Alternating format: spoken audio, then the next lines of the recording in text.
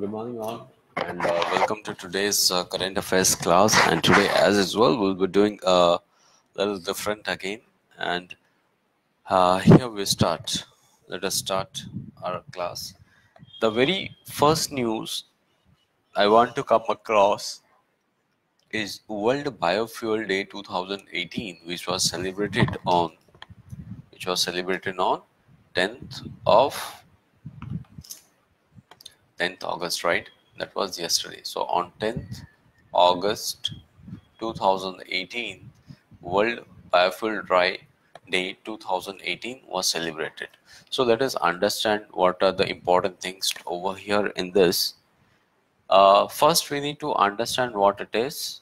Every year on 10th of August, right? As I have already told that on 10th August is celebrated. So every year on 10th of August, it is observed as World Biofuel Day in a bid to create awareness about, it is basically to create awareness about non-fossil fuels. So question may come that what is the use of, what is the purpose or what is the objective of World Biofuel Day? So it is basically for the awareness. Okay, it is not implementation, it is awareness. There is a difference, right? So on this day, that is in 1893, on this day, that is in 1893, Sir Rudolph Diesel, okay, the inventor of diesel engine, for the first time successfully ran mechanical engine with peanut oil.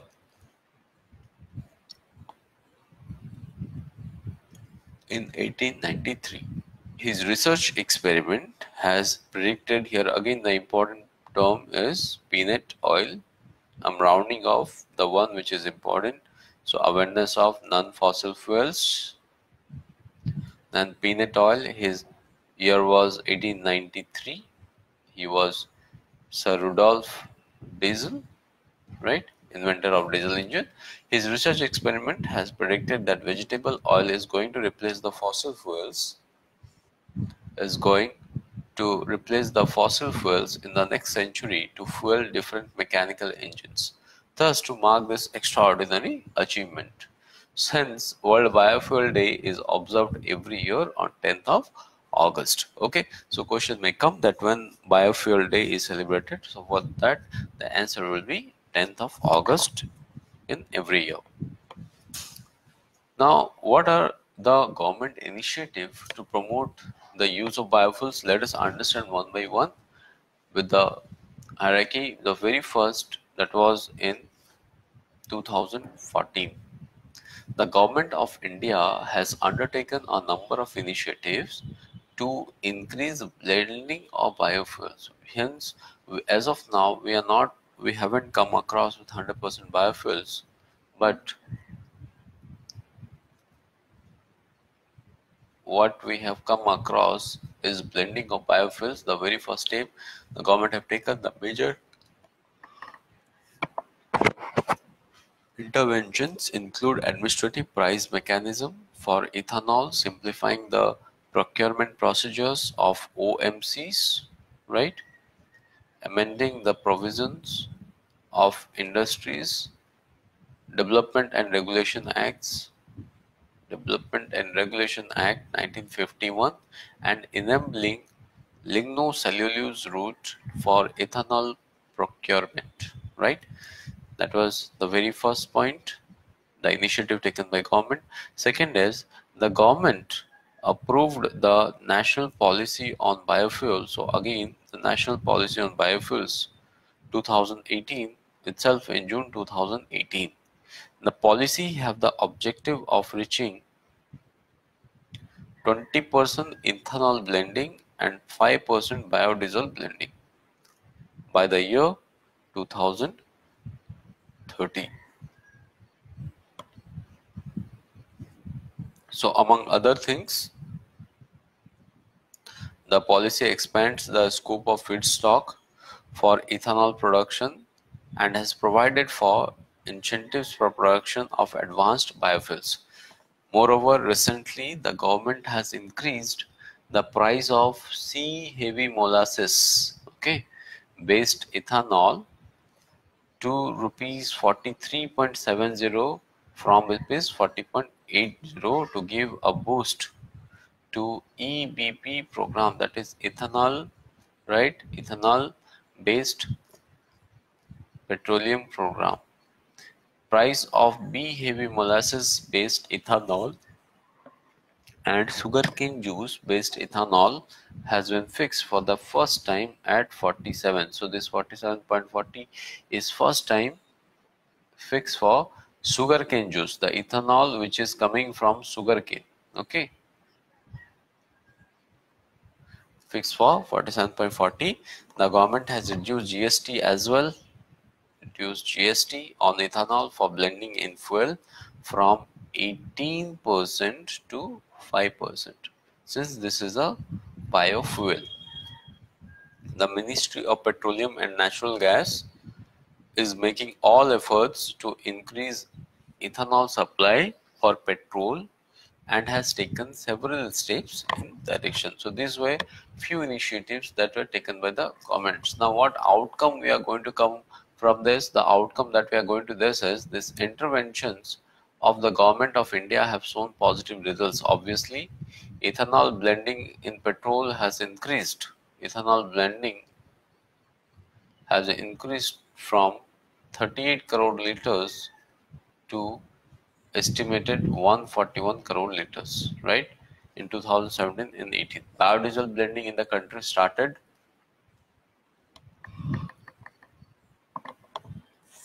in 2015 and have gone to oil marketing companies have allocated nearly 7.6 liters of biodiesel. Oil POCs are also planning to set up 12 second generation. So here again a point.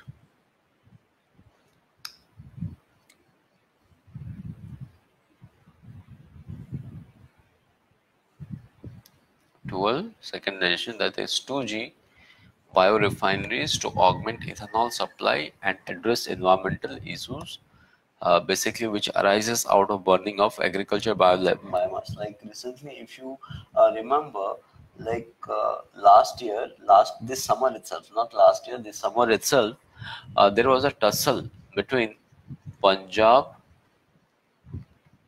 Haryana and Delhi. The reason was Delhi's pollution, whereas the Delhi government, the Green Tribunal, National Green Tribunal, or the meteorological department was telling that the pollution is because of overcrowded number of vehicles in the city, whereas the Chief Minister Arvind Kejriwal was claiming that the crop residuals which were burnt, and this residual burning, because of that residual burning, that particular pollution is traveling to Delhi by air, and that is polluting the air of Delhi. So what happened is such mechanism. So if we take those residuals as a biomass, and if the government start procuring, the first thing is that the environmental issue there will be, if that is the case, because of which Delhi is getting polluted, so that will be obviously come into a still, that, right? That is the first. And the second thing is that the residuals which were lying idle and were burned of no use, even those will come in use as well, right? So those are the few things which have to be linked when it comes to this particular topic. As I was already, I have already told that such policies have been come, and India the government have taken certain initiative. So apart from this, the Ministry of New and Renewable Energy, under this Ministry of New and Renewable Energy, the policy which have been categorized as basic biofuels.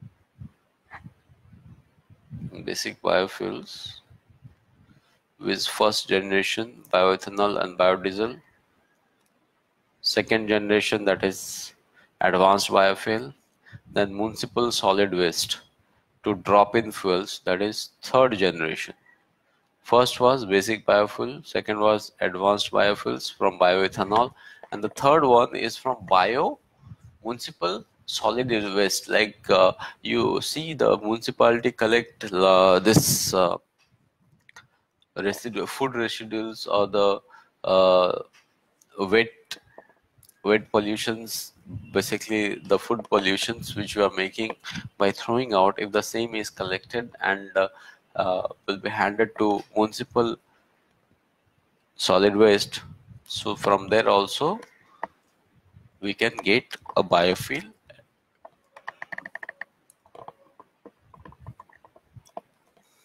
and that particular biofuel is called as third generation biofuel. Okay, that is also called bio CNG, right?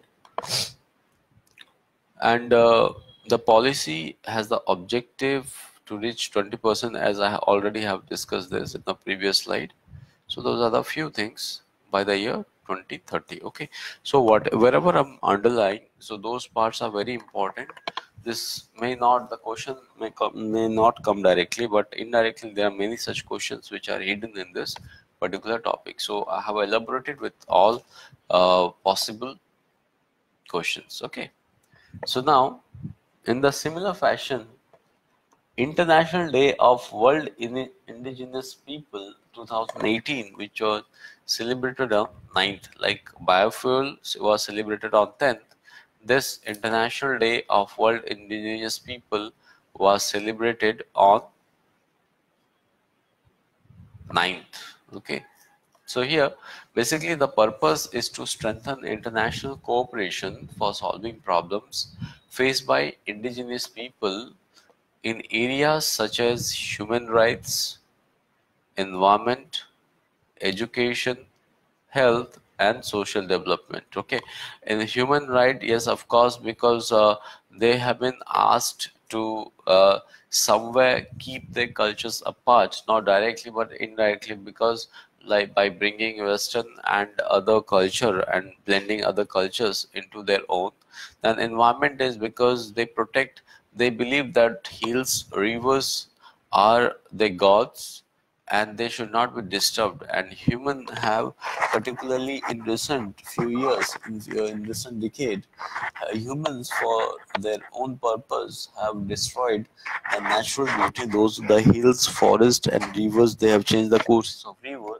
So these are the quiet things which are opposed by the indigenous people, and indigenous people feel that there is a threat to their human life, there is a threat to their life, right? So that is one of the purpose. Apart, even they are not provide education, proper education, because they are located in the far interior places, and government is yet to reach to a quality education that have to be provided to them.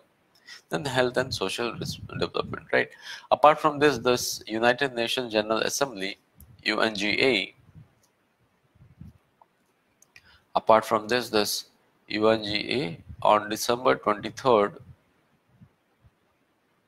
United Nations General, in short it is called UNGA, on December 23rd, 1994, proclaimed 9th August as the International Day of World Indigenous People, and the day marks the day on the first meeting of the UN Working Group on Indigenous Population of the Subcommission on the Promotion and Protection of Human Rights, Promotion and Protection of Human Rights in 1882. Okay, so those are the few things one need to remember, one need to understand in this particular topic. Now let us go to the next topic. The next topic is study waves of active learning for young aspiring minds. In short, SWAYAM. What is SWAYAM? Basically, the Ministry of HRD has embarked on a major and new initiative project called SWAYAM, that is Study Waves of Active Learning for Young Aspiring Minds, which will provide one integrated platform and portal for online courses. And this covers all higher education subjects and skill sector courses. Basically, this will cover all higher education subjects and skill sector courses. In the second line, you can see here.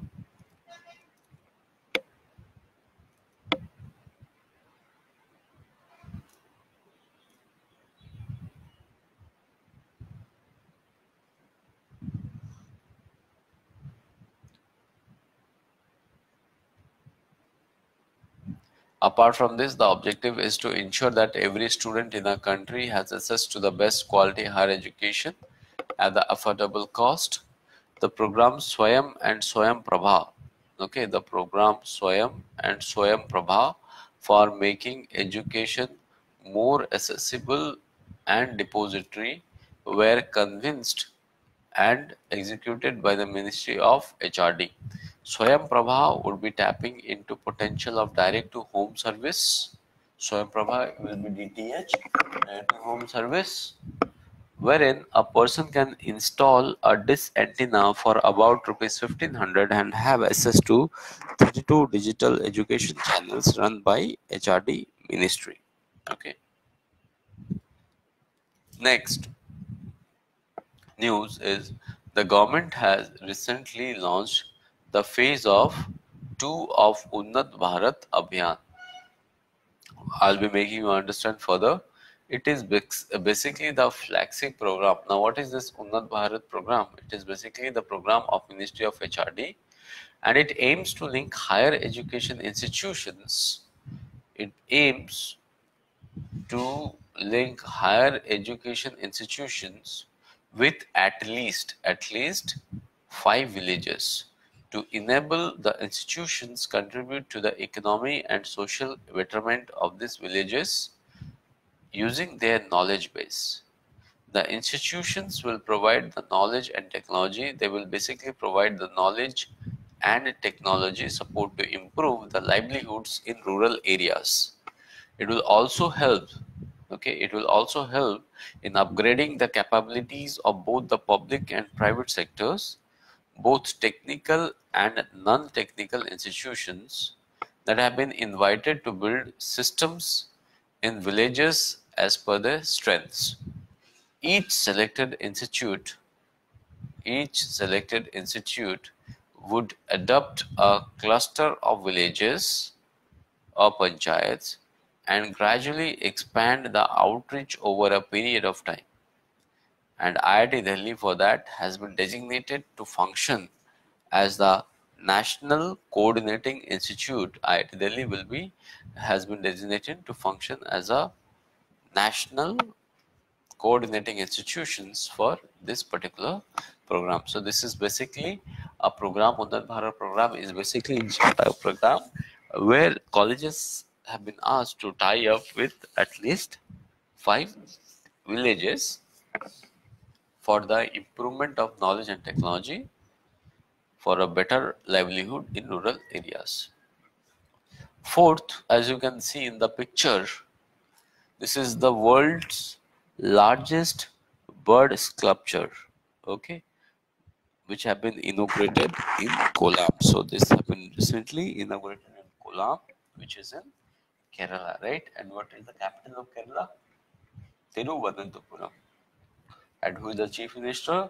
Vijayan is the chief minister, right? So here question may come that where is the world's largest bird sculpture? So in that answer would be Kolam, Kerala. Next, this is regarding GII, Global Innovation Index, that is 2018, launched in India. India's rank on Global Innovation Index GII improved from 60 last year to 57 this year. It has improved from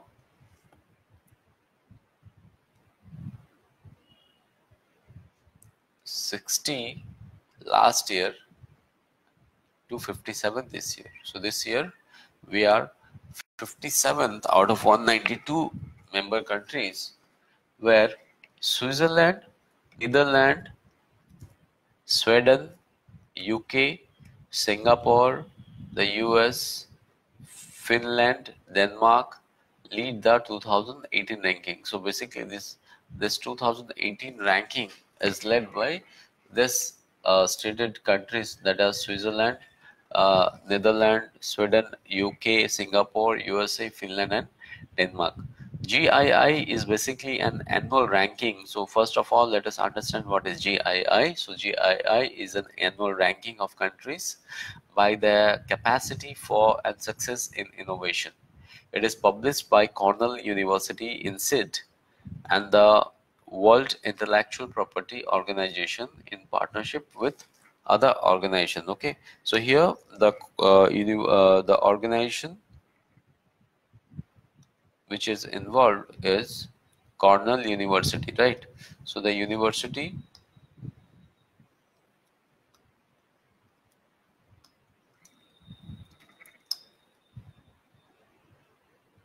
is Cornell University INSEAD and the World Intellectual Property Organization in partnership with other organization and the institution. The index was started basically in 2017 by INSEAD and World Business, a British magazine. Basically, the GII is computed by taking a simple average by by taking a simple average of scores in two sub indices, the innovation III and IOI.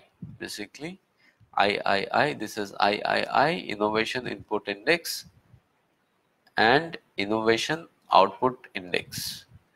So what this is done is, this is taken, the average of these two is taken, and this becomes GII. Okay, so this is III, innovation input index and innovation output index, and average of these two are taken to calculate the GII index. Okay, let us understand, let us go further, let us go for further details in this.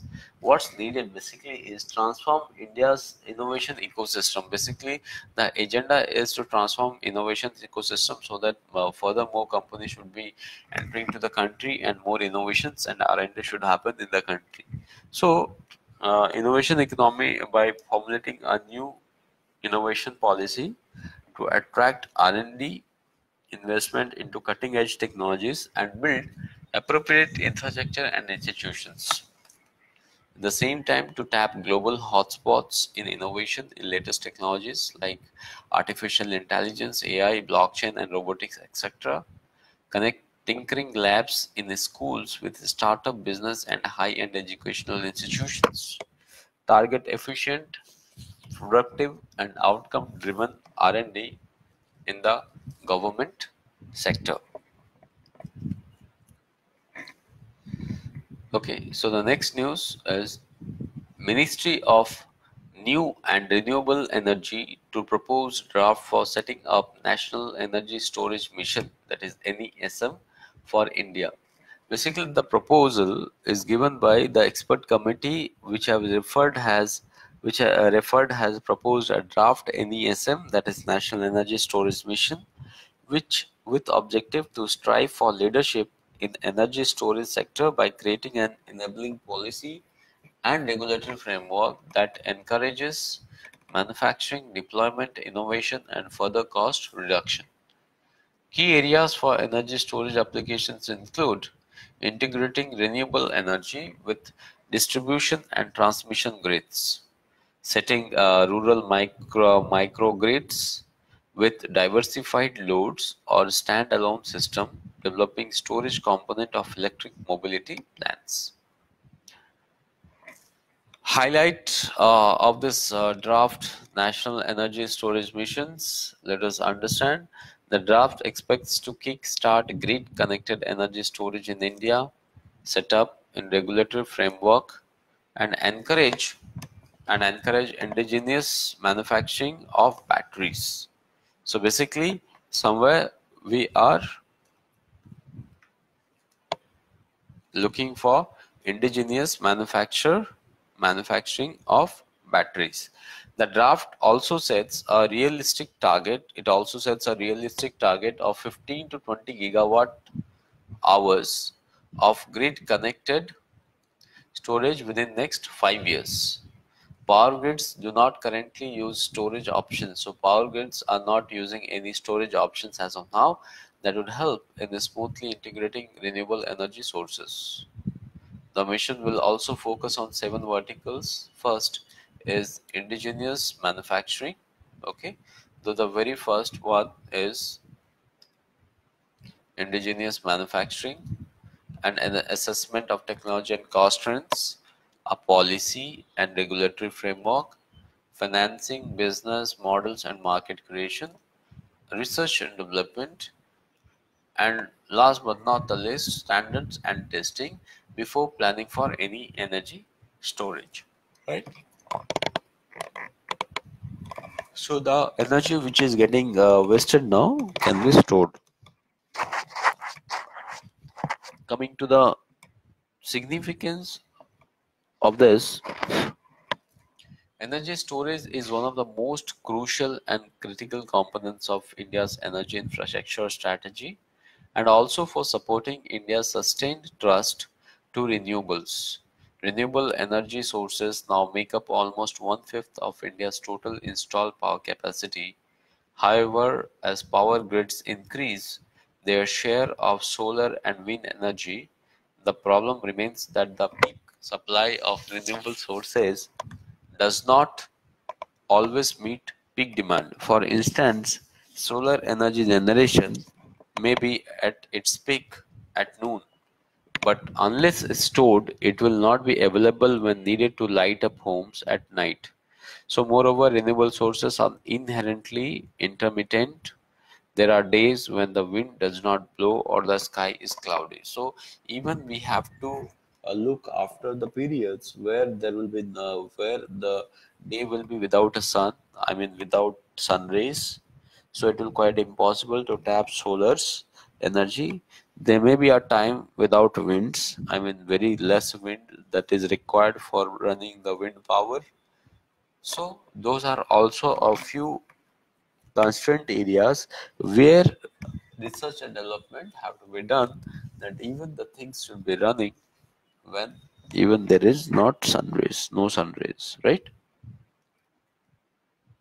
Next, Deputy Chairman Rajya Sabha. Recently, a new person have been appointed as a Deputy Chairman in the Rajya Sabha. His name is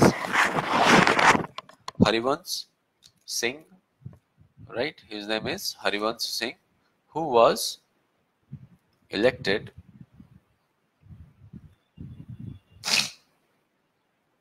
So Harivansh Narayan Singh, who was elected as a chairman. Article 29, this is politics, polity. Okay, so this is the important term in this particular topic. Article 89 of the Constitution has the provision about the method of election of deputy chairman of Rajya Sabha. So this is Article 2089 of our Constitution, which allows election of a deputy chairman of Rajya Sabha. The deputy chairman is elected from among the Rajya Sabha members. The chairman of Rajya Sabha, that is Vice President of India, chairman of Rajya Sabha is Vice President of India, presides over the session of an election of deputy chairman. He or she presides over the proceedings of the Rajya Sabha in the absence of chairman of the Rajya Sabha. Basically, this vice chairman of Rajya Sabha will be proceeding the Rajya Sabha in the absence of chairman of the Rajya Sabha. He or she will perform the functions of Rajya Sabha chairman in case of a vacancy or when the vice president is discharging the functions of the parliament. There is also a panel of 6 vice chairmen. There is also a panel of 6 vice chairmen, which is constituted every year. Okay, a vice chairman presides over the meeting of the Rajya Sabha in the absence of chairman or the deputy chairman. Right. So that was the news in the week.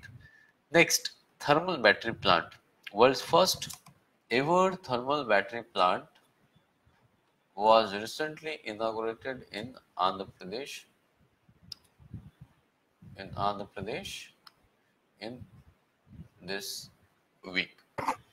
It aims basically to create new energy storage form with commercial applications, basically maintaining a low carbon footprint and less dependent on external factors like weather, right? Conventional battery technology is based on the system of charging and discharging cycle. The conventional one is based on charging and discharging that are driven by electricity. Example, lithium ion battery, right, which are used in electronic device. These thermal batteries use thermal energy to operate. This will be using thermal energy to operate. That is energy created by temperature difference. The energy that is created by temperature difference. The energy transfer in thermal batteries helps store heat. This will help store heat when heat travels from one part of the battery setup to the another. Now, how the working of thermal battery goes is it consists of two parts, such as cool zone known as sink and a hot source called source. When the sink of our thermal battery receives heat, okay, it transforms physically or chemically, thereby storing energy. While the source cools down, during operation the sink is cooled down, so it releases the stored energy while the source heats up. And the application where it can be used is like in electric vehicles, telecom infrastructures like telecom towers, power intensive industries as well, right? So these are the few things one should know in relation to thermal battery plant. Next, World Network of Biosphere Reserves. Here, in recent, the Kangchenjunga Biosphere, Kangchen, you can divide it in three: Kangchenjunga Biosphere Reserve in Sikkim. Where? In Sikkim. Where is Sikkim? In the north of West Bengal and in the west of Bhutan. Has been included in the UNESCO designated. This have been included in the UNESCO designated World Network of Biosphere Reserves. The decision was taken on 30th session of International Coordinating Council of Man and Biosphere Program of UNESCO held at where? Important question, Palembang, Indonesia, which was held. This Man and Biosphere Program of UNESCO was held in Palembang, Indonesia. It has become the 11th bioreserve. With this, Kangchenjunga of Sikkim have become the 11th biosphere reserve for India to be included in WNBR, that is World Network of Biosphere Reserve.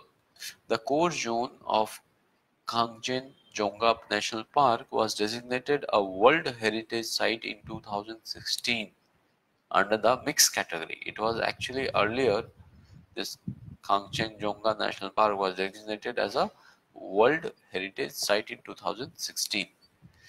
Biosphere Reserve is one of the highest ecosystem in the world, reaching elevations of 1220 meters above sea levels, and these are considered as very important. So where is Sikkim? Since Kangchenjunga National Park is in where? Sikkim. So this is Sikkim, right? Capital of Sikkim is Gangtok, right? Chief Minister is Pawan, Mr. Pawan. Here, Pawan Chagni.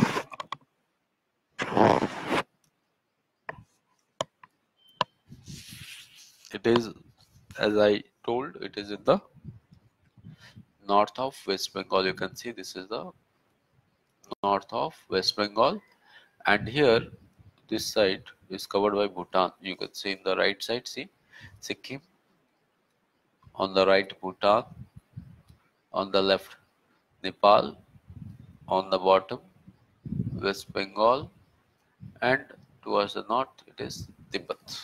Okay, so Sikkim is basically neighbored by three foreign countries: Bhutan, Tibet, that is China, and Nepal. And recently, this Donglang happened here in this case, and this uh, is the way. This is also called the chicken's neck. You can see here. This is a very short passage through which the Indians passes to the northeast. It is the passage to northeast, right? Similarly, the states, you can see those are the important biospheres which have been recently considered. For Himachal Pradesh, the star one are the recently biosphere. The star one like Nanda Devi of Uttarakhand, Kangchenjunga of Sikkim, Nokrek of Meghalaya, Panchmari of Madhya Pradesh, Ajnakumar, Amarkantak, Simlipal of Odisha, Sundarban of West Bengal, Agasthyamala of Karnataka, Tamil Nadu and Kerala, Nilgiri of Tamil Nadu, Kerala, Gulf of Mannar of Tamil Nadu, Andaman and Nicobar Islands, Great Nicobar. So those with a star mark have been recently added as a biosphere. Okay, biosphere reserves. Earlier it were only normal biosphere without a UNESCO heritage. So you can say here Himachal Pradesh, the reserve is cold desert, Uttarakhand, Nanda Devi, Sikkim, Kangchenjunga, Andhra Pradesh, Arunachal Pradesh, Dehang, Dibang, Assam is Manas. Then Assam again we have Digru, Saikhova, Meghalaya is Nokrak, Madhya Pradesh Panna, Panna National Park, Madhya Pradesh Panchmari again, Madhya Pradesh Chhattis, between the both the states it is Ajnakumar, Anjkumar, Amarkantak, Gujarat is Kutch, Orissa is Simlipal, West Bengal Sundarban, Andhra Pradesh Sesachalam, Karnataka, Tamil Nadu, Kerala. Together they cover a reserve of Agasthyamala, Tamil Nadu, Nilgiri, Tamil Nadu, Kerala both together Nilgiri, Tamil Nadu, Gulf of Mannar, Andaman Nicobar, Great Nicobar. So Biosphere Reserve is an international designation by UNESCO for representative parts of natural and cultural landscapes extending over large area of terrestrial or coastal marine ecosystems or a combination thereof. They are living examples of how human beings and nature can coexist while respecting each other's needs. India is a signatory to the landscape approach supported by UNESCO's Man and Biosphere program. Biosphere Reserve program is being implemented by Government of India since 1986. It was implemented since 1986. The financial assistance under the program is given in 90:10 ratio to the northeastern region states and 3 Himalaya states, and in the ratio of 60:40 to other states. The state government prepares the management action plan, which is approved and monitored by Central MAB committee, that is Management Action Plan, which is approved and monitored by Central MAB committee. Okay. Next news, Ease of Living Index. The Ease of Living Index will be launched along with an Ease of Living Index dashboard by Sri Hardeep S. Puri, that is Ministry of State, Housing and Urban Affairs. Apart from presenting the overall national ranking of 111 cities, that is 111 cities. The dashboard will present ranking of the cities across pillars, category, geographical zone, and population classification. Ease of living framework comprises four pillars, namely,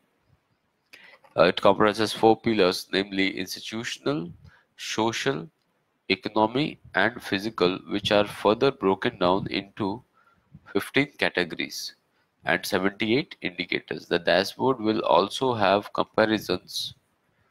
The dashboard will have comparisons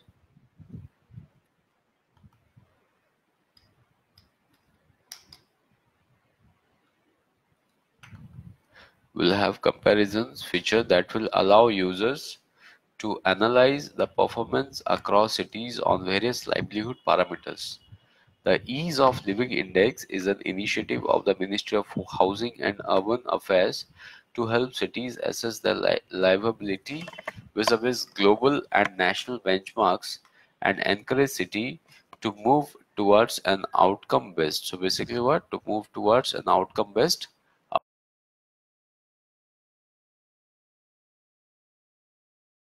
approach to urban planning and management.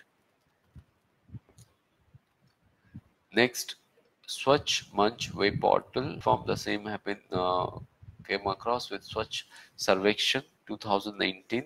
Okay, so this was importance over here is Swachh Sarvekshan 2019. IACR sounds alarmed with the discovery of deadly foreign mage pest in Karnataka. Deadly foreign mage pest in Karnataka. The IACR, that is Indian Council for Agriculture Research, has sounded the alarm after the invasive agriculture pest fall armyworm. Okay, so this is the worm pest which was discovered in Karnataka in July. So this major pest in North America, the fall of armyworm arrived in Africa. This first arrived in Africa 2016. Since then, it has threatened the continent's maize crop. The Karnataka finding in the first report of the pest in US Asia, the discovery is more worrisome because this pest is fed on over 100.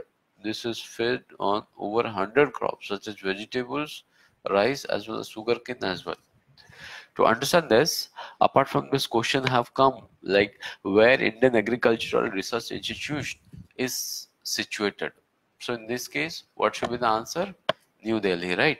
Similarly, Indian Veterinary Research Institute is situated in Bareilly, Uttar Pradesh. National Dairy Research Institute is situated in Karnal, Haryana. Central Institute of Fisheries Education located in Mumbai. Central Institute for Research on Buffaloes in Hisar. Central Institute of Cotton Research, Nagpur. Central SIP and Wool Research Institute, Avikanagar. Indian Institute of Horticulture Research, Bangalore. Indian Institute of Spice Research, Calicut. Indian Institute of Sugarcane Research, Lucknow. So those are the few renowned institutions in agriculture where questions have come in regular times. Okay, so which place they are located, those have been asked. Like question will come, Central Institute of Fishery Education is located in which of the places, right? So answer will be for Mumbai, right? So that is important in this. Next is Delhi High Court decriminalizes begging in the national capital. Earlier, begging in national capital Delhi was a criminal offence, which in recent Delhi High Court have decriminalized. The act of begging in the national capital was made a criminal offence after the Bombay Prevention of Begging Act 1959, which was extended to Delhi by a central government amendment in 1960. The law prescribes a penalty of 3 years of detention in beggar homes in case of first conviction for begging, and the person can be ordered to detain for 10 years in subsequent conviction. In India, 20 states and 2 union territories have either enacted their own legislation or adopted the legislation enacted by other states. However, though begging have been lifted out as a decriminalization act, but still, if someone makes someone begging, then that person will be taken into consideration and that will be a criminal offense. Next, Cabinet approved construction of new 4-lane bridge on Kosi River at Fullaut, Bihar. Why this is important? The importance is of Kosi River. Okay, so we'll understand more on Kosi River. Let us first go through the basics of this topic. So, the Cabinet Committee on Economic Affairs by the Prime Minister Office approved the project for construction of 6.930 kilometer long 4-lane bridge at Filot in Bihar. There is a 10-kilometer long missing link between Filot and Bipora in NH 106 and falling in the catchment area of Kosi project. You can see here the Kosi, which certainly comes from Nepal. This is Kosi, right? Comes from Nepal and it get divided. I can this is old Kosi river in the left. So if you come, see the importance. This is all Kosi, right? So and Kosi is a very important source in Bihar as a basic water source, right? Even Kosi, the tributaries of Kosi get along with river Ganga. They also mix with river Ganga. So the importance of this is the Kosi River has its source in Tibet that includes the world's highest upland. It then drains a large part of Nepal before emerging into the Gangetic plains, because before it comes to Ganga, it drains a large part. It has three major tributaries, the Sun Kosi, Arun and Tamur. As you can see in the first, Sun Kosi, Arun and Tamur, right? See, this is Nepal. It drains a maximum area in Nepal too. At one point, just upstream of 10-kilometer George cut through Himalaya foothills, the Kosi is 720 kilometer long. This is a 720 kilometer long and drains an area of about 74,500 square kilometer in Tibet, Nepal, and Bihar. The Kosi River, also known as the sorrow of Bihar, as the annual floods affect about 21,000 square kilometer of fertile agricultural lands. Here, many a time questions have come that what is the sorrow of Bihar? Which river is the sorrow of Bihar? For that, answer will be River Kosi. Last but not the least of the current affairs is India-UK concerns of Khalistan movement. Khalistan movement was a movement by few Sikhs, Sikh who have been looking forward for creating a new country, Khalistan, which should be a major country for Sikhs. So Britain's Green Party had supported this controversial pro-Khalistan rally due to London, which happened in London. The rally is in support of a referendum for an independent Sikh homeland. This has heightened tensions between India and UK after Britain said it wouldn't ban the demonstration despite concerns raised by India.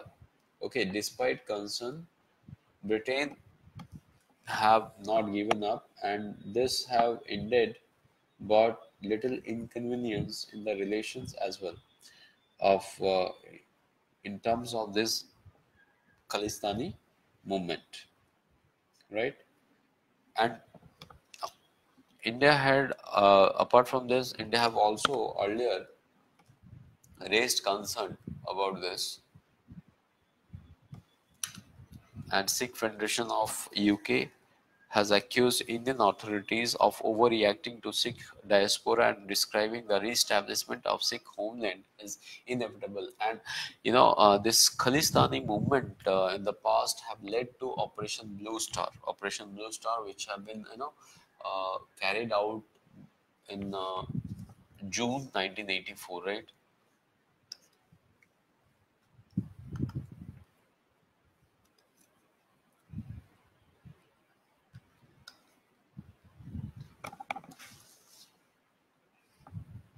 So in June 1984, Operation Blue Star was the consequence against this Khalistani movement.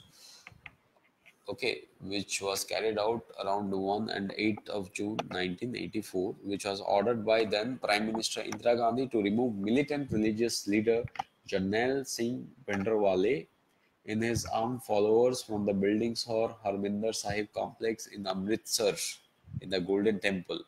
Okay, because in July 1983, the Sikh political party Akali Dal's president Harcharan Singh Longowal had invited Bhindranwale to take up residence in Golden Temple complex to evade arrest. Bhindranwale later on met the Sacred Temple complex and armory and headquarters. And in the violent events leading up to Operation Blue Star, since the inception of Akali Dharm Yudh Morcha, the militants had killed 165 Hindus. Sikh militants had killed 165 Hindus and Nirankaris. Even 39 Sikhs opposed to Bhindranwale's were killed. Even 39 Sikhs who have opposed Bhindranwale have been killed. The total number of deaths were 410, that is 410 in violent incident and riots, while 1,180 people were injured. The Operations Blue Star had two components basically: Operation Metal, confined to Harminder Sahib complex, and Operation SOP, which raided the Punjabi countryside to capture other suspects. Okay, so that was one of the militants were actually able to claim a safe haven in the most sacred place of the Sikhs due to the whole or part support received by them from the from the key Sikh religious leaders, right? And this even brought a lot of problems in the community, and later on even Indira Gandhi somewhere died because of this reason, because hurting the sentiments of Sikhs, because it was not only militants but also forcefully allowing a defense power to get into the Amritsar complex, to get into the Golden Temple complex. So very these have been a very important news in the past when it comes to Khalistani movement. And even there are many things which not everyone in India also know about this Operation Blue Star. Operation Blue Star was basically a military operation which was ordered by Indira Gandhi then, right? As I have already told. So it ordered, Indira Gandhi have basically ordered to establish control over it, which was earlier controlled by this Harminder Singh Bhindranwale.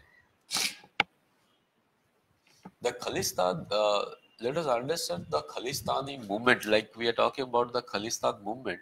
So let us first understand this Khalistan movement. Khalistan movement originally started in the early 1940s. In the early 1940s and 50s.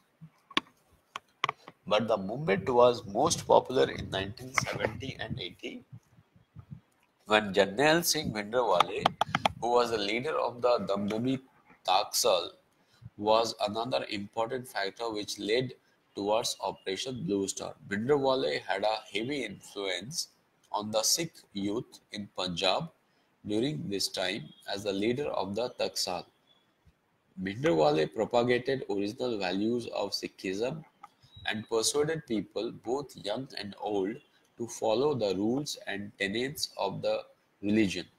Bhindranwale is noted for his involvement in Operation Blue Star, in which he and Khalistan supporters occupied the Akal Takht complex, including the Golden Temple in Amritsar. Bhindranwale was widely perceived to be a supporter for the creation of a proposed Sikhism-based theocratic state of Khalistan. The main motive of Operation Blue Star was to eliminate Sant Jarnail Singh Bhindranwale along with other Sikh militants and regain control over the Harminder Sahib in Amritsar. This Operation Blue Star had two components to it. One, as I have already discussed, one was Operation Metal and one was Operation SOP. 1st June, it all started from 1st June 1984. On 1st of June 1984, Guru Ram Das Langar building inside the Golden Temple was attacked by Indian Army. That attack, around 8 to 10 people were killed. Approximate 7 divisions of army were deployed in Punjab. Media faced a blackout and transportation also suffered a major setback during that time. Outsiders were denied entry. In many parts of Amritsar, water and electricity supply was cut off. Punjab faced a complete curfew as the army and paramilitary were patrolling around. Harminder Sahib's entries and exits were completely sealed. Ramgharia Bungas inside the Harminder Sahib complex was bombed. Ordnance QF 25 pounder was used to attack the Sikh militants. Hotel Temple View and Brahmbudka Akhara on the southwest fringes of the complex were attacked by BSF and CRPF. Army used tanks to destroy the Akal Takht. Indian Army have gained control over Harminder Sahib complex finally on June 7, 1984. Media blackout. There was a media blackout. During the Operation Blue Star, the media in Punjab faced a blackout. Journalists were reportedly put in military bus and abandoned at border of Haryana. And then there was assassination of Indira Gandhi. Assassination of Indira Gandhi was the most notable event related to the Operation Blue Star. Indira Gandhi was assassinated on October 31st, 4 months just after the Operation Blue Star, and she was shot dead by two of her Sikh bodyguards, Satwant Singh and Bent Singh. 33 rounds of bullets were fired on Indira Gandhi. The primary reason for assassination is the Operation Blue Star, which was ordered by her in earlier, and because of that, taking revenge, two Sikh bodyguards of hers have fired 33 rounds and Indira Gandhi have died. Apart from this, there was a bombing of Air India Flight 182. Okay, on June 23rd, in the same month, Air India Flight 182, which was operating on the Montreal-London-Delhi route, was blown up by a bomb at an altitude of 31,000 feet. The plane crashed into the Atlantic Ocean. A total 329 people were killed, in which 268 were Canadians, 27 British citizens, and 24 Indians. The majority of the victims who died were Indo-Canadians. The incident was the largest mass murder in Canadian history. The attack is considered to be a retaliation against India for the Operation Blue Star, which carried out by the Indian Army to flush out several Sikh militants who had captured the Golden Temple. Inder Singh Rayat, a Canadian national, is the only person legally convicted to involvement in the bombing. Then also apart from this, Operation Blue Thunder is also understood as an important fact over here, because India saw a repeat of Operation Blue Star a few years later. Operation Black Thunder was the name given to two operations that took place in India in the late 1980s to flush out remaining Sikh activities from the Golden Temple. Black Cat commandos of the National Security Guards were used in this operation. Similar to Operation Blue Star, these attacks were towards Khalistani militants who were using the Golden Temple as a base. The first Operation Black Thunder took place on April 30.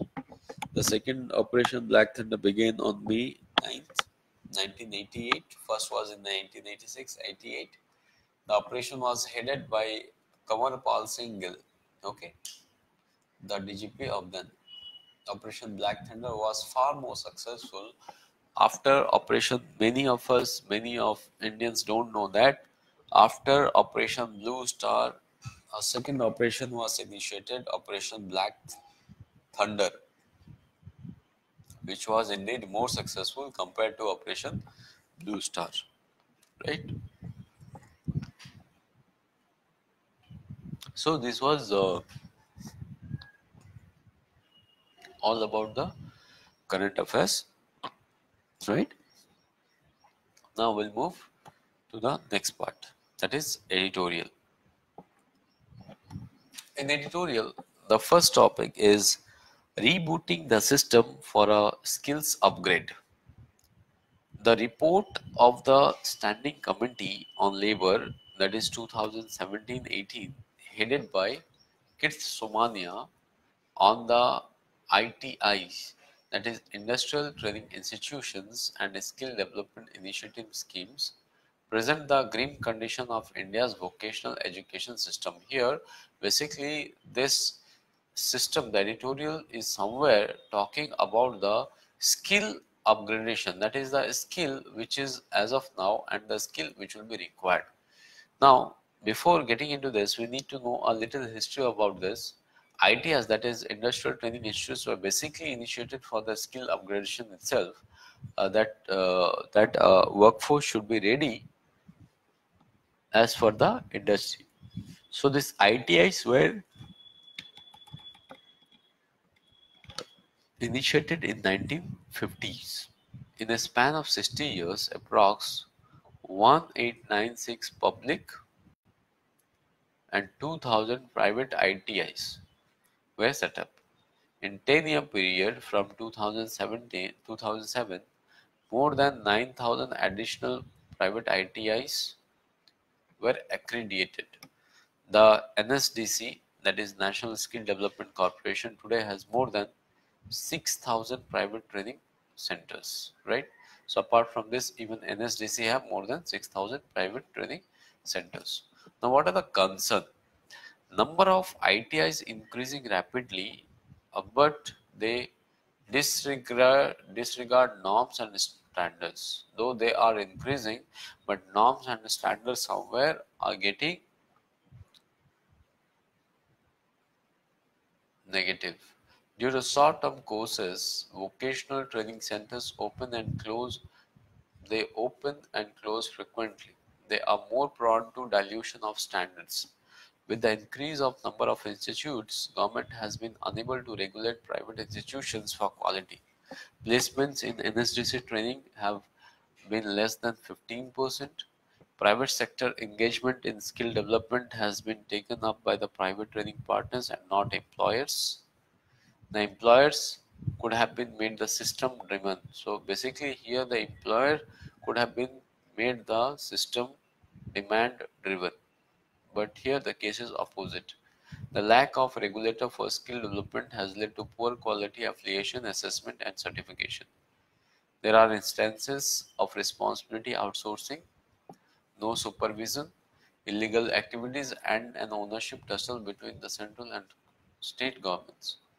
QCI did not follow accreditation norms created by the National Council for Vocational Training. The NCVT is just a stamp with no role in actually assessing quality. Future of 13.8 lakh students in this substandard ITIs is at risk. If the same exercise were extended to other skill development schemes, the picture would be grimmer. Lax provisions of vocational training programs are now scrutiny is a major concern. For example, the Standard Training Assessment and Reward Scheme spent 850 crores in 2013-14 with no norms of quality. The report also reinforces disturbing findings of a national survey by the Research Institute of the Planning Commission in 2011 about private ITS.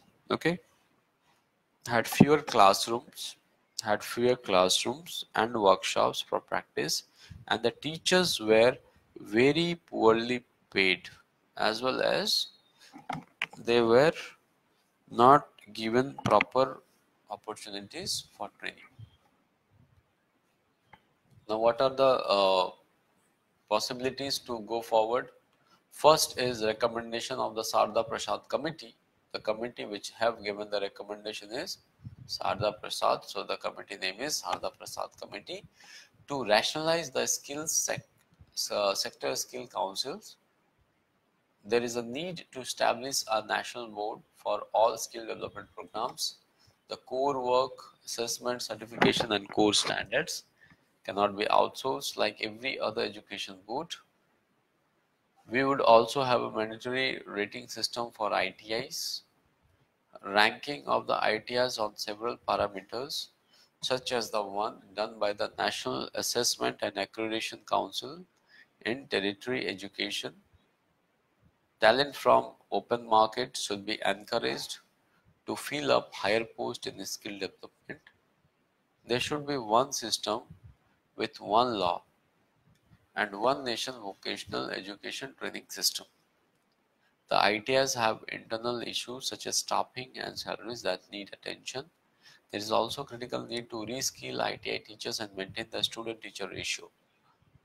Financial support from NSGC can be used to upgrade. Financing from corporate social responsibility. Multilateral organizations such as the World Bank and the government can meet the financial needs for skill development, and as recommended by the 12th plan, reimburse industry contribution, a 1 to 2% payroll tax that will be reimbursed when employers train using public-private infrastructure and provide data, right? So finally we can conclude that with the rise of fourth industrial revolution, because now there is a revolution, right? There is an industrial revolution, and the industrial revolution of today is called the fourth generation industrial revolution. And ongoing debates on artificial intelligence and automation, there is an urgent need to reboot the vocational education system. Where today we are moving with AI, blockchain and big data, we cannot expect people from the vocational courses to have lack of information in this regard, because this is today's need. This is a need of fourth industrial revolution, and also there is a need to establish a system which is based on demand and supply rather than present outdated and archaic syllabus of vocational education, right? So that is what is important in this. Now, since I'm talking about fourth revolution, so this is what is fourth revolution. I have tried to give a glance in a picture. Like the first generation of industrialization was the mechanization, which was manual. Second was mass production of assembly line, right? That is electricity. The third is computer and information, and fourth is cyber physical system connecting every department with each other with a touch in hand, everything in hand, the information in the hand. The impact are basically to economy, business, national, society and individual. Altogether this impacts a lot because the economy is impacted. There is a whole downpour, there is a change. This economy demands more. So similarly the supply is not inadequate. You can see again the same thing here. In 1784, the Revolution 1 was based on mechanical production equipment driven by water and steam power. The second industrial revolution was in 1870, based on mass production of the division of labor and the use of electric energy. The third industrial revolution, that was in 1969, it was based on the use of electronics and IT to further automate. And the fourth, that is yet to come for tomorrow, that is based on cyber physical systems, right? So this is 1, 2, 3, 4. First was water and steam, second was electricity, third was automation, and fourth is cyber and physical system. When you see, so when we compare the future employment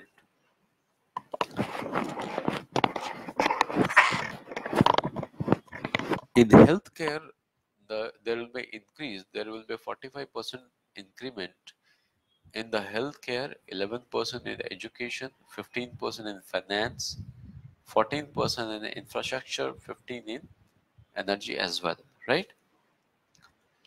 You can see here in mass customization where one single concept car was for everyone. Now every individual is looking for a unique car for each. It is globalization, like where the thinking global have changed to act local. Internet of Things, that is IoT, have played a very vital role in connecting one part to other. And 3D printing, again, you can see here where we were restricted to 2D printing. Now we have come with 3D printing as well, which will be a big boom.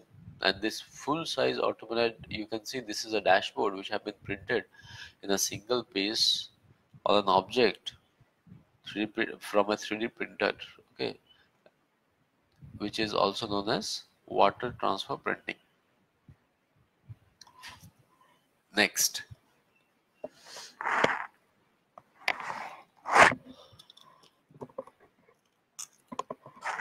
30 years after the 8888 uprising. Why 4 times 8? Because August 8, 2018 marks the 30th anniversary of the people uprising in Myanmar. This Quadra 848 uprising is one of Myanmar's most important historic days in the context of the pro-democracy movement. Because this Quadra 8 was a people's movement that challenged the then ruling Burma Socialist Program Party's grip on political, economical, and social affairs, which led the country into extreme poverty. The protests on and the bloody crackdown gave there was a protest and bloody crackdown. So earlier it was ruled by Socialist Program Party,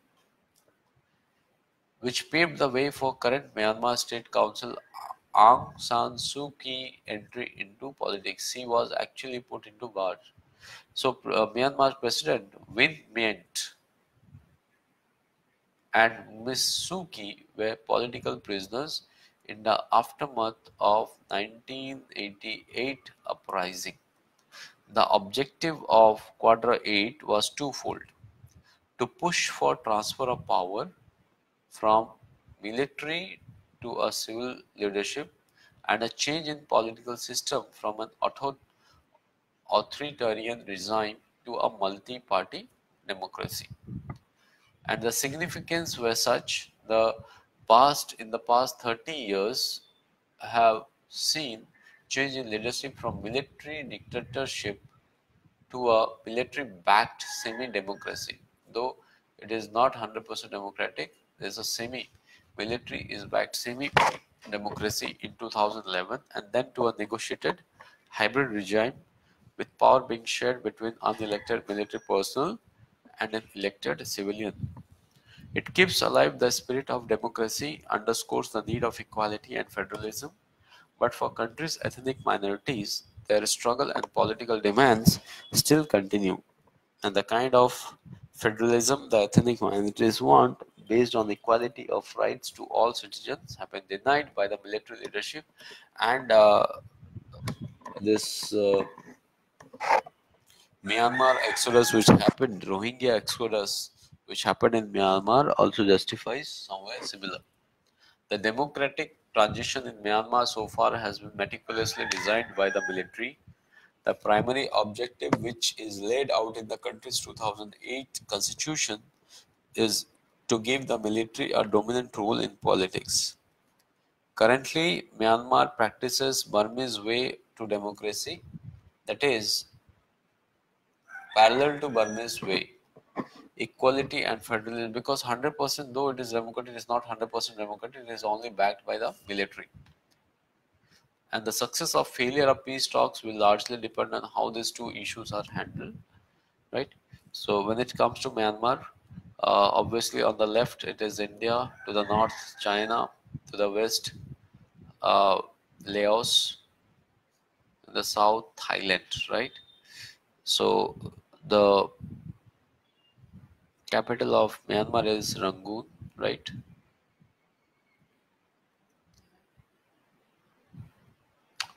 What is the way forward? The way forward is obviously to find a way from coming out of military power to civilian power, and it will only happen, and the more better democracy will bring a more better life for the country people, right? Next, liquid water lake in Mars.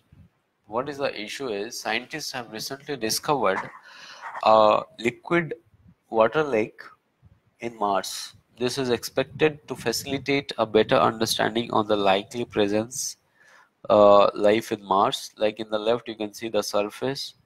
Then we have south polar layer deposits, brightest radars echoes.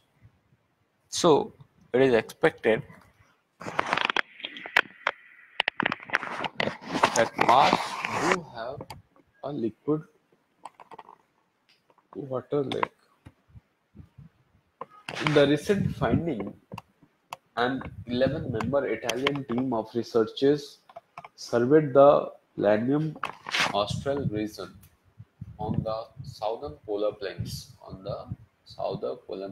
of Mars. Who surveyed? Italian team. Okay, how many members? 11 members. So, a 11-member Italian team. They used the Mars Advanced Radar for subsurface and atmospheric soundings. This is a low frequency radar. So what is Marsis? Marsis is a low frequency radar on board the European Space Agency's Mars Express. The instrument beams radar pulses down to planet surface and measures how the waves reflect back to the spacecraft.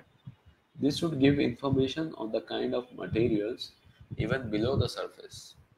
The team have discovered a lake stretching for 20 kilometers. They have discovered a lake stretching for 20 kilometers and have found 1.5 kilometer under the southern polar ice caps. Right? So despite temperature of about minus 68 degrees centigrade, the water remains in liquid form. Radar profile of the lake closely matches those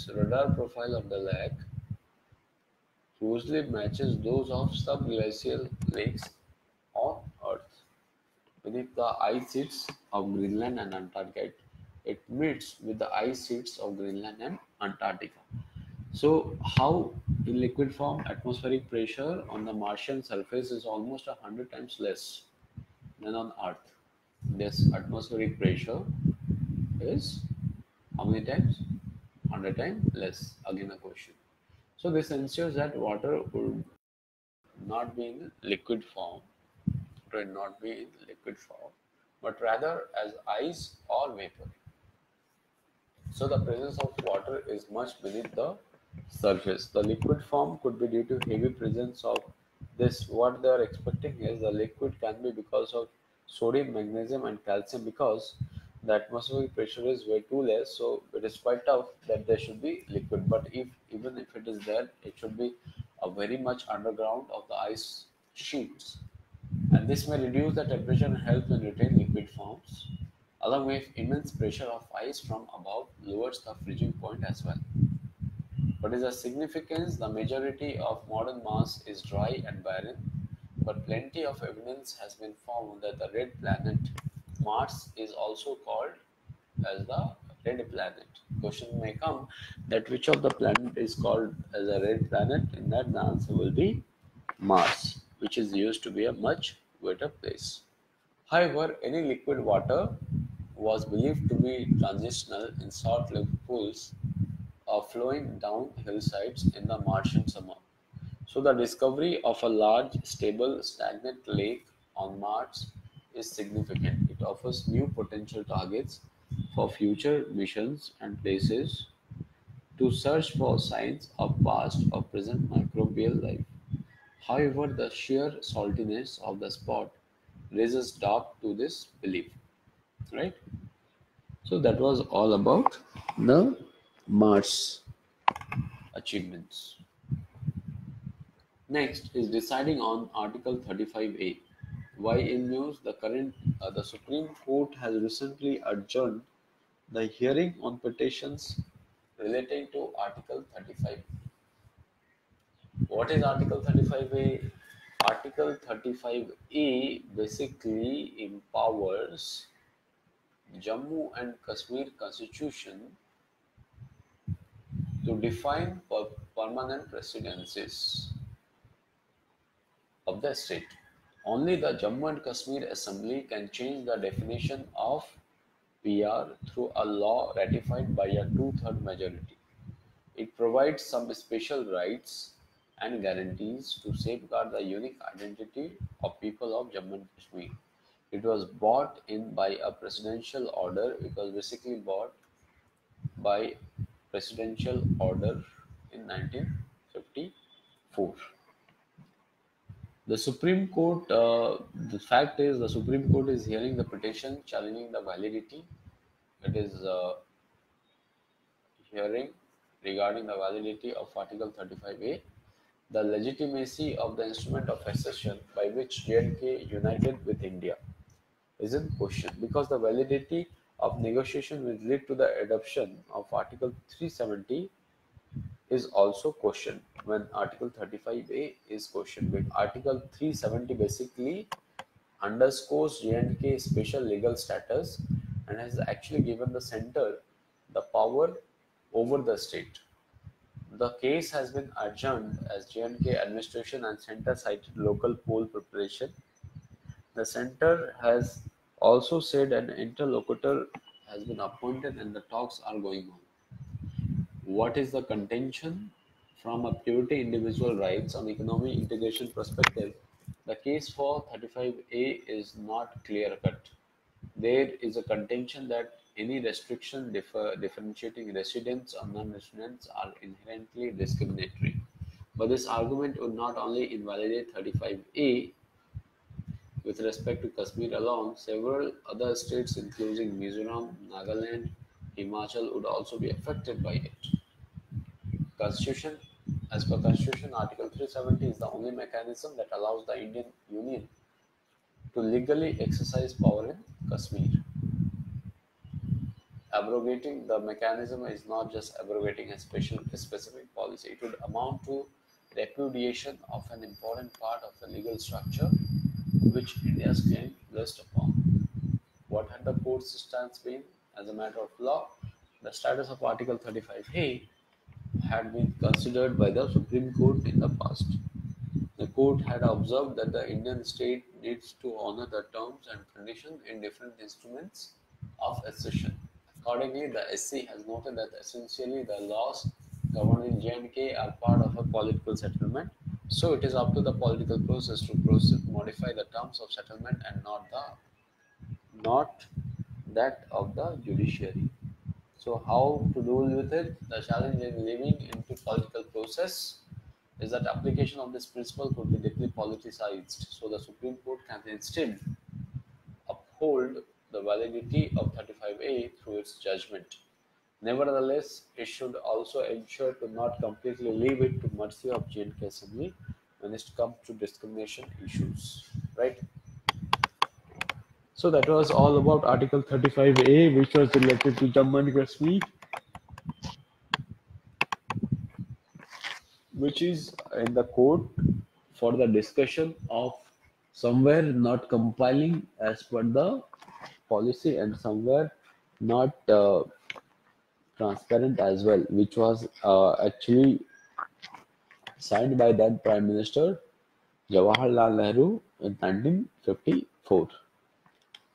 Next topic is stress in the cane industry. What is the issue? Basically, in this, the sugar industry is currently facing a serious financial crisis. Improper government policies are what have caused this malaise. And because of this, there is an overall crisis.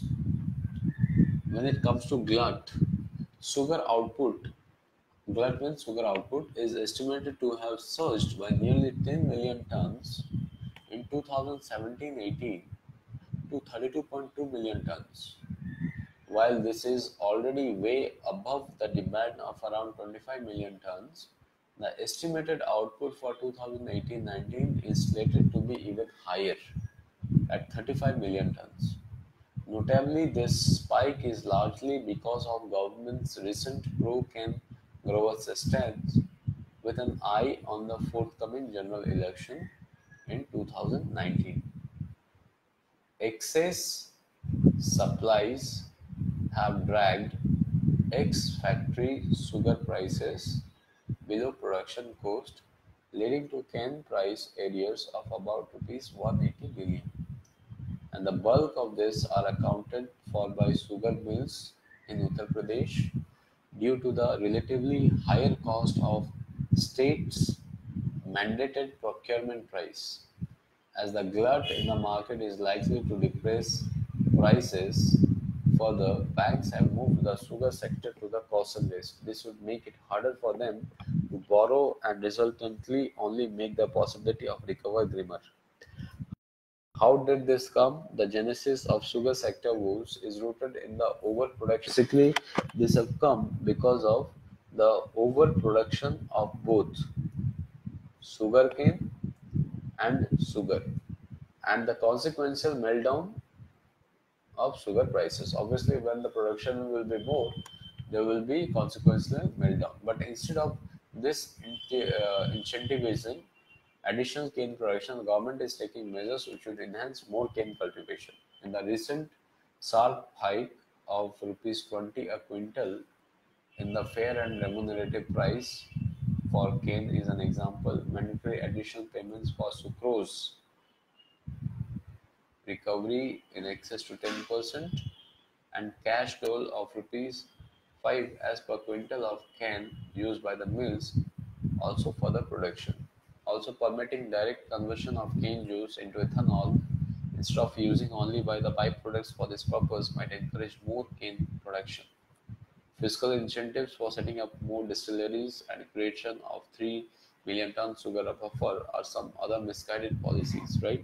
So this aside, the government has also doled out an elaborated package of soaps to the sugar factories to contribute their operations. What is the way ahead is the solution lies in letting the production of both sugarcane and sugar move in tandem with overall market demand, including exports. The way, because we export a lot more, the way to achieve this objective is outlined explicitly in the report submitted by the Rangarajan Committee. So the committee which was formed for this sugar regulation is Rangarajan Committee. So this is the most important part of this particular topic. The revenue sharing formula for can pricing mooted by it can help strike the needed balance between the supplies and demand and also establish a buffer. This mechanism also seems fair to both cane growers and sugar producers as it envisages selling 70 to 75% of the revenue earned by the mills with farmers. Nonetheless, the transparency in the assessment of the sugar factory revenues is vital to make this system a success, which could prove challenging, right?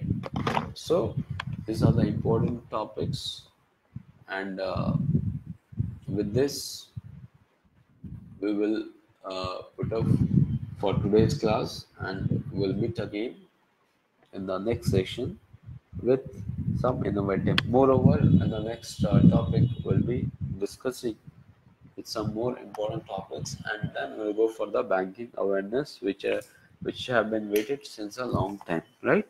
So thank you very much for hearing my live. We'll see